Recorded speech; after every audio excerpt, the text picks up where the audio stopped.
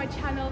Today I'm going to be trying some aerial silks and I'm going to be here with Phoebe, who's going to be coaching me and teaching me some stuff, and we'll see how we get on.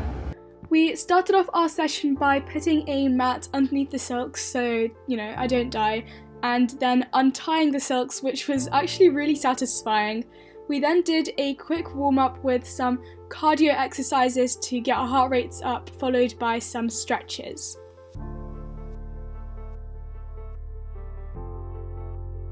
I want to try and think to do at the end, a big drop on the top. Wow!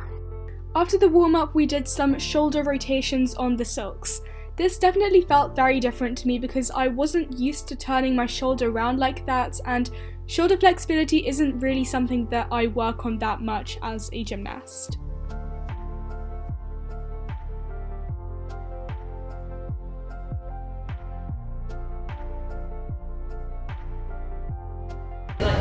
Picks up the silk and squeezes it in the middle so it's a sound.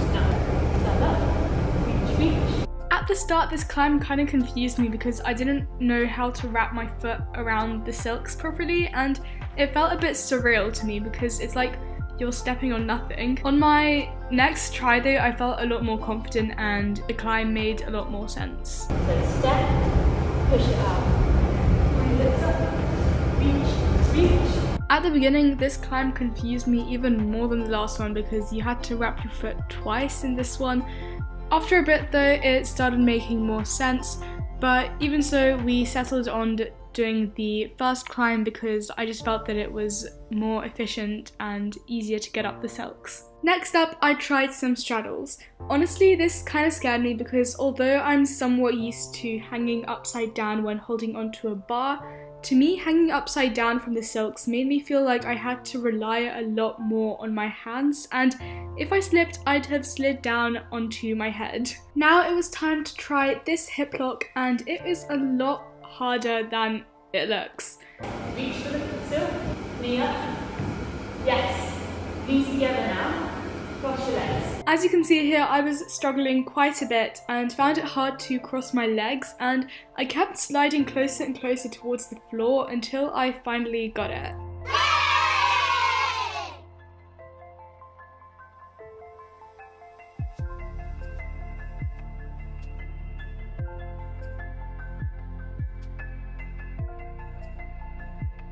And send your hips into the silk.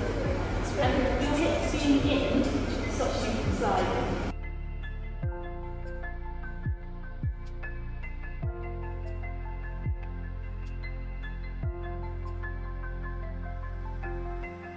Next, it was time to try some footlocks and the splits. First, Phoebe put me into a footlock to see how it felt. I found this quite straightforward because it felt a bit like doing a split handstand, but the right way up, if that makes sense. Then I learned how to put myself into a footlock and get into the splits position on the silks on my own. Pull on the silk up. That's yeah, there we go. And that's it. The next move we did was sort of similar to the one before, but this time we wrapped the silks around our hips twice whilst in the splits position. Leg towards the right. Yes, pick it up high and twist. Yes, you might need to lift your hand and body up a little bit. There you go, again. And kick. Good. Nice. Next up was my very first drop. So, wrap. Take the silks behind your back, cross, and hold. Pushing forwards. We first tried the wraps close to the floor and then we moved it higher up the silks. To me, the hardest part was actually sitting up, and it felt a lot like being in a harness but slightly more comfy. Then you're going to go all the way around and you're going to have wide arms, so we're going to catch the bombs again. Yeah, go wide arms. There you go. So hands up, and wide arms. Yeah, up again. And wide arms. Whoa! Yeah, scary. You did press it up. That's good. That's really fun. Yeah, nice. Arch your chest a little bit, slide your hands down, behind you, and then wide arms. Go. So after we did some silks, it was time to get the rope up and try some stuff on there. I started with just practicing the climbs on the rope to get used to gripping it, and let me tell you, this rope is so much easier to climb than if you ever do rope climbs at gym because it's got a much nicer grip.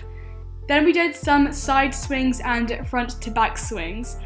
I don't really know why, but I found these really hard and I couldn't really get into the flow of it for some reason. Maybe because I found it a bit weird that when you move, the rope moves with you, if that makes sense. And it just felt a bit awkward. The next skill we tried was a swizzle, which looks like this.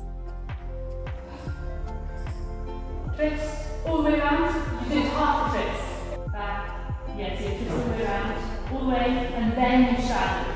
Yes. Twist. Yes. Put the knee on. Good. After some swizzles, we tried this move where you do an arabesque on the rope and then you hook your toe on and do a straddle position like this.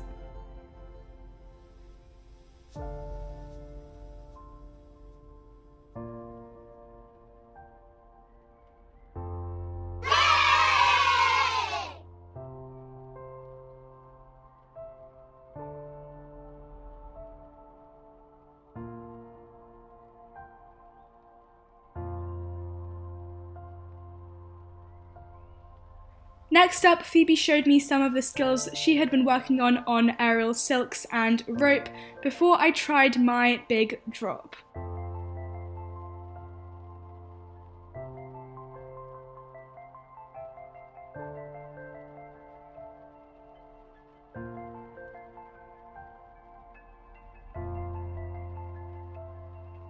Finally, it was time to learn a double drop. Here you had to start with your armpits in a loop, then hook your feet on and try to sit up. The first time I tried it with just one rotation and then we tried it again but with both the rotations. By this point my arms were getting really tired, so I found it really hard to sit up, but eventually I made it. This go I accidentally opened my arms out too early, so we tried it again. Good, so hands together, so you've done one full rotation. Okay. Ready, hands together. Together and open. Whoa! Oh my god. That was it. That's scary. I actually love trying aerial so much. I think my favourite part was that when you're in a position, you feel quite secure even though you're literally being held by ropes tied to the ceiling. I also really enjoyed trying the drops because I think as a gymnast I'm quite used to flying through the air, but with drops you sort of don't have to focus as much, if that makes sense, because the hard part is getting the wrap right, and once you've done that you sort of just drop and you have to trust the silks, which I think is really cool. I think the flexibility and strength that I've learned from gymnastics also helps me a lot with doing aerial, but with this the muscles you need to engage and the way you engage them is quite different, because aerial's more movement based rather than strength based like gymnastics. What I found really scary was hanging upside down from the silks or the rope, where I had to use just my hands to prevent me from sliding down, because I feel like compared to my feet and legs my hands aren't very strong, so that was quite scary. Also, I just wanted to say a huge thank you to Phoebe for letting me come and teaching me all those amazing skills. I would definitely recommend trying aerial to pretty much anyone. Anyways, I really hope you enjoyed this video. If you did, make sure to subscribe to my channel down below for more gymnastics and tumbling videos and videos of me trying things that I've never tried before, like this one. And you can also follow me on Instagram or TikTok for more content like this. See you in my next video. Bye!